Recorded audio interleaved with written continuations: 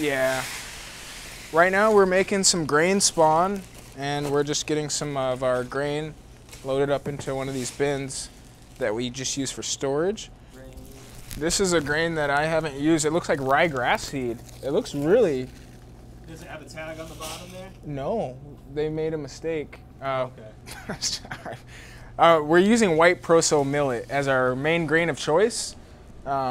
We might have a little ryegrass seed. We'll experiment with that next time.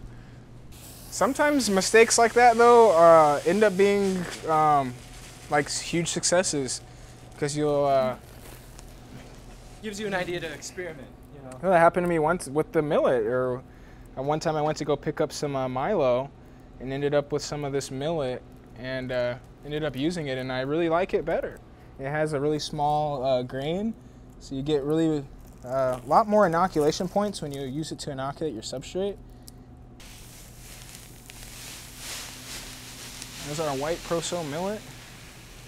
You can use a multitude of grains to cultivate your spawn, ranging from millet, which is my most desirable. We've also used soft red winter wheats or other various wheats, rye grain, basically whole rye berries. Also, another favorite of mine is Milo or sorghum. It makes a great grain. You get these nice spherical grains. But millet, I found, is the optimum one. I mean, you can really stretch your spawn further with it. I've seen people online using oats. Uncle Ben's rice. Oh yeah, stay away from the Uncle Ben's. It's the DIY home version. Yeah. So, yeah, we'll just take a scoop of this grain and we'll weigh it out to our desired weight. A lot of people will prepare their grain spawn differently than I do, but I found that I like to just measure out the desired amount of dry grains, and then I add in a percentage of water to basically shoot for a target ratio of 38% moisture with our grain spawn. As you get higher in the volume or bigger containers, you want to kind of decrease in the moisture content of your grain spawn.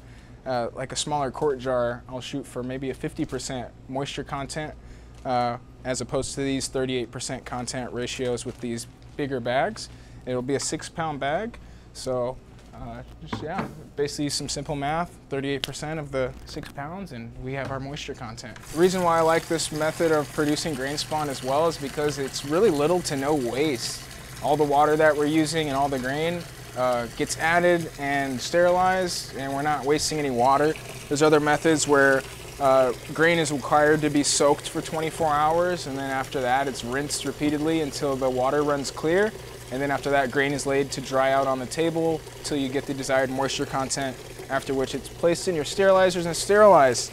I found that method works well, especially with smaller batches, but you use a lot of resources. A lot of water will get used for the rinsing of the grain. So now we're going to start adding water into our bags.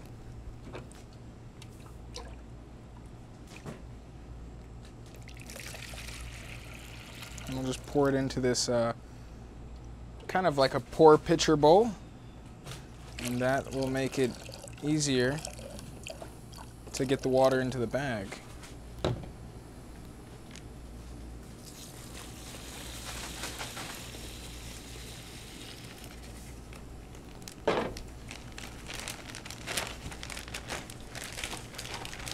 So we'll just set that aside.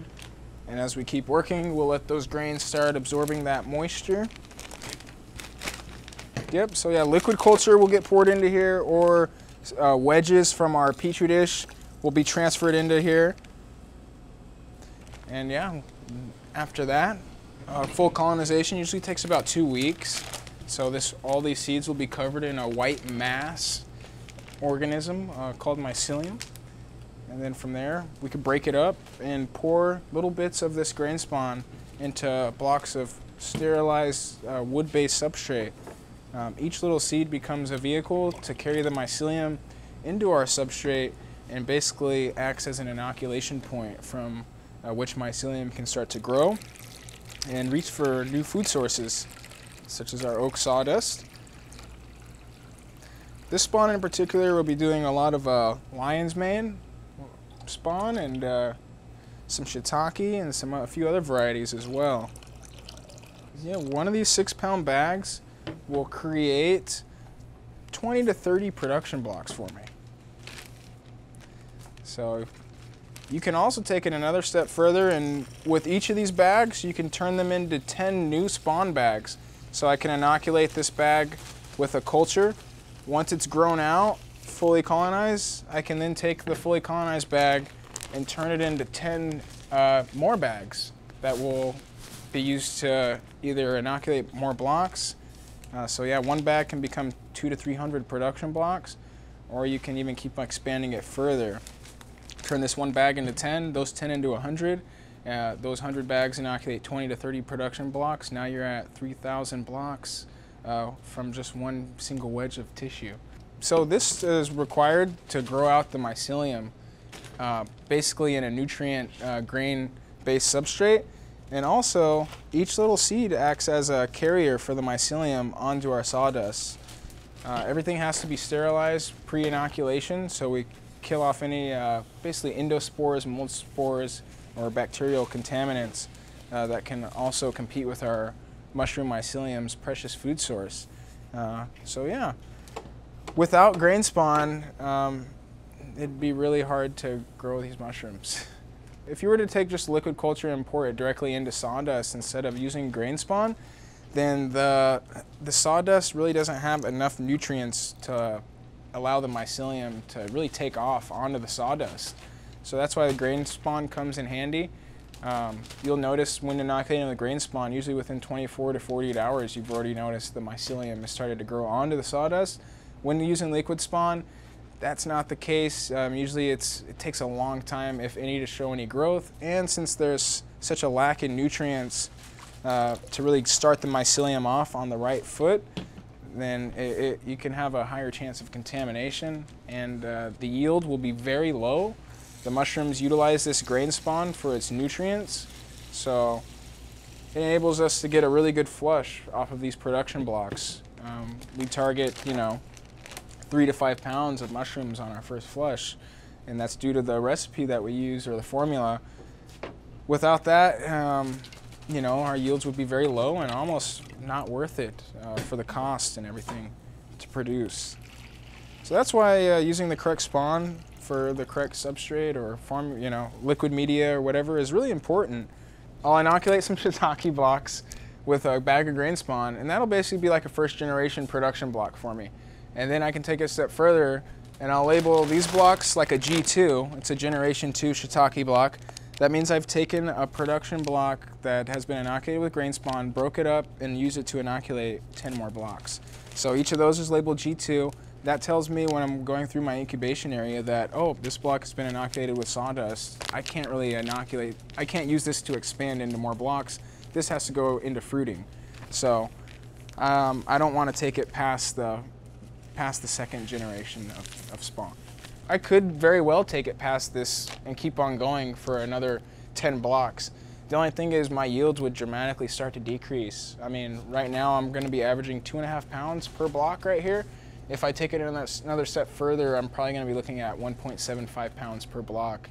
So it's up to you. If you really want to keep it going and you have the space and room to really just keep on expanding this mycelium, you can very well, weigh out your options and what's going to be the most rewarding for you.